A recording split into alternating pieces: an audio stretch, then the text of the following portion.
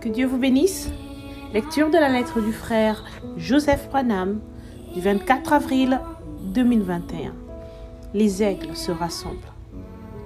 Chère épouse fidèle, comme nos cœurs ont été bénis et notre foi a atteint de nouveaux sommets, alors que nous étions assis ensemble dans les lieux célestes pour écouter notre Père parler par son puissant messager et nous dire, citation, « Et je m'y attends, et je le crois vraiment, que je vais vivre pour toujours avec vous. Je crois que maintenant, c'est le moment le plus court que nous avons. C'est lui où nous sommes ensemble comme ceci. Nous serons ensemble dans l'éternité. Voyez, je le crois.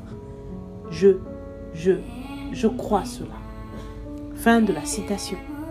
Nous croyons cela et nous nous appuyons sur cela de tout notre cœur.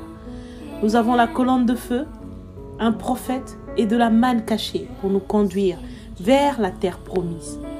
Nous nous nourrissons d'eau vive qui ne contiennent aucun vermisseau, aucun chiffon servant de filtre, que de l'eau pure, du puits artésien, de l'eau de vie. Il n'y a qu'un seul endroit où vous pouvez obtenir cette eau. Appuyez sous le bouton lecture. Rassemblons-nous dimanche à 14h, heure de Jeffersonville, pour écouter des citernes crevassées, prêchées le 26 juillet 1964 au soir.